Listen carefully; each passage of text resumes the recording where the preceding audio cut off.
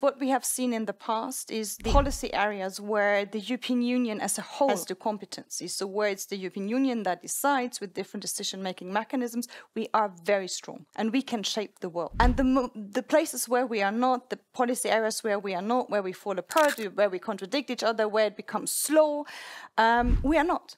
And we simply can't afford that anymore. To give you one example, the last time Trump was president, he tried to start a trade war on Europe. That was his idea, hoping that he could play Germany against France and the Brits and whatever, just to find out that trade actually is a competency of the European Union, so that if he pokes us, we all stand the 500 million and we tell him, okay, but it's going to have consequences. And the moment he found that out, we never heard about this idea of a trade war with Europe anymore.